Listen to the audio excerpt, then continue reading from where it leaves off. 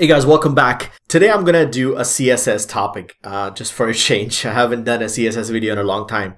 So today's topic is CSS specificity. And for those who don't know what that is, it's pretty important. If you're using CSS for a long time, and if you don't know about it, I think you should definitely need to know, because it could be a cause of a lot of your problems. For example, let's say if you have an element and you apply some style to it.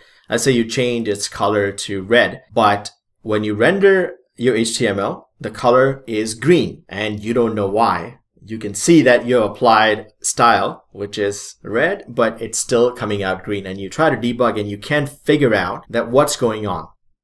So specificity is nothing but set of rules that CSS follow in order to determine what the style of the element should be. Because you could have a third-party styles, you could have conflicting styles within the same CSS files, and so it has to resolve them to figure out which one it should apply. Okay, it's very important to know, because if you don't know, then you are just doing trial and error, and that's a bad idea. So let's take a look, and welcome to TechSit Tutorials.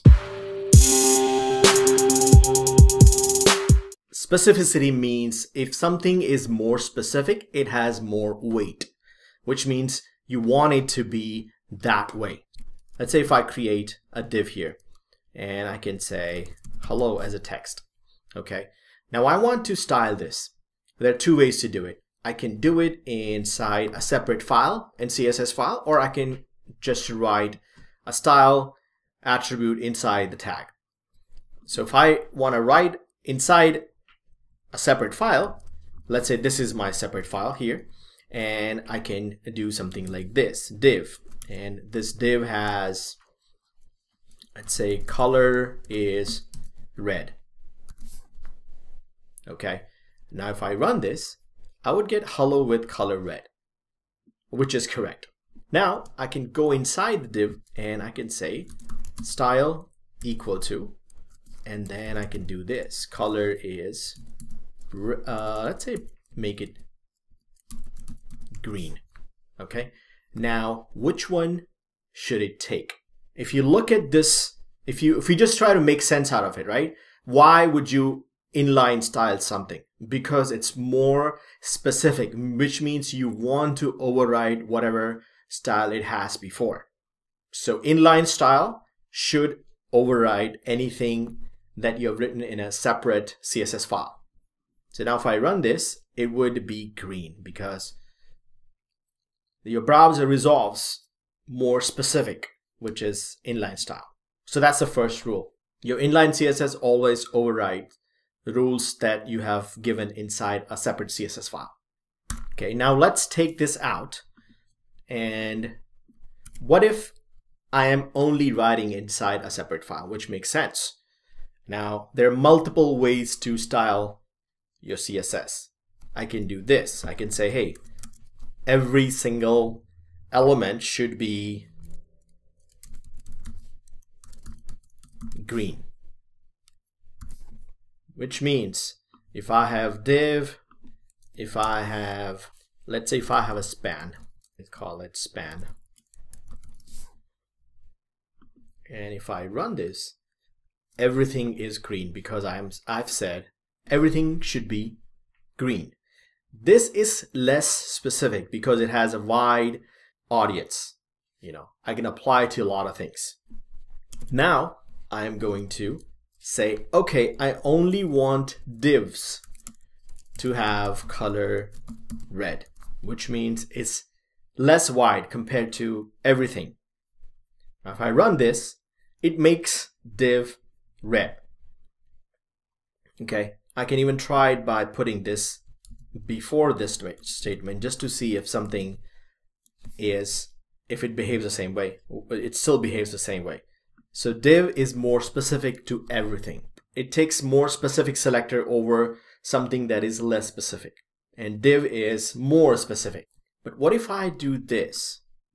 If I say div, and now I have two rules. Now which one should it take? And they both have equal specificity. In this case, if I run this, obviously span's not going to have any color because it doesn't know what color should it be. But div is green because it's defined later. If I move this upwards, then this would be red. So whichever, if you have the same specificity, the things that are defined later takes a precedent. Now let's look at within the selectors, which one are most specific. So you have, this is an element selector, which means all the div tags. Now I can have a class. So let's add a class here. I can say class equal to my class. If I try to add style to it, now I have div, which is an element, and my class. Which one is more specific? Obviously my class is more specific because you can have lots of div tags, but you will always have less elements with my class. So if I run this, it takes red. Even if I put this on the top here just to see if they both have the same specificity, which is not, but it still picks red because classes have more specificity. But what is more specific than classes? Obviously IDs. So if I add an ID here, let's say ID equal to ID. And if I add ID selector, which uses pound, and I can do color is, let's say, blue. And now I run it, it becomes blue because IDs are unique. So you cannot get any specific than ID. So that's why it's blue. And I can actually test it by just moving this here, just in case it has same specificity, and run it, but it still stays blue. What can be more specific than ID?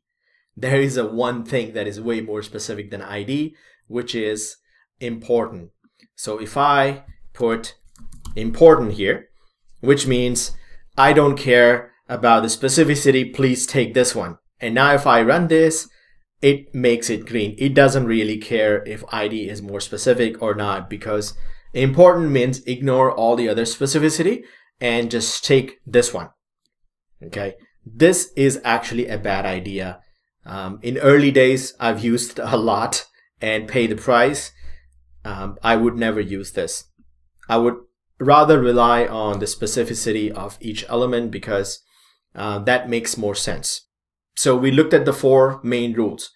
The first rule is if you have inline CSS, it takes precedent over something that you have written in a separate CSS file.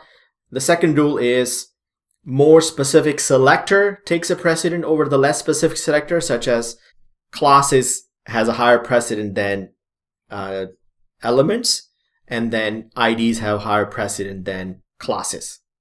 And if I have same class with a different color because I have 2 entries of same class, then whichever is defined later takes a precedent. That's the third rule. And the fourth rule is if you have important, that just takes a precedent over everything else. Now the last rule is, what if you have a very complex selector? Now this we have looked at a very simple ones, but you could have something like this. I want to look at ID inside of that. I want to look at all the my class, and inside I would have all the elements with divs, and it could have all the links, and it has some sort of like a let's say hover tag. So, and then I can have something similar here, a UL and LI and active or something like this. Okay, so the rule is again the same thing, more specific element wins. So here if you look at the length of the selectors that I'm using, so you can look at whichever has more selectors wins because it's more specific. All right, folks, that's it for the specificity. It's pretty simple if you look at it. You just have to use some common sense, and then all your troubles would go away. And remember not to use that important, because that would create lots of problems. And I hope you learned something from this video. And if you did, please like. Do not forget to like, because it's important that you do so, because it's more specific. Like, subscribe, and comment. And you can translate this video for me. I will provide the information in the description. And thank you.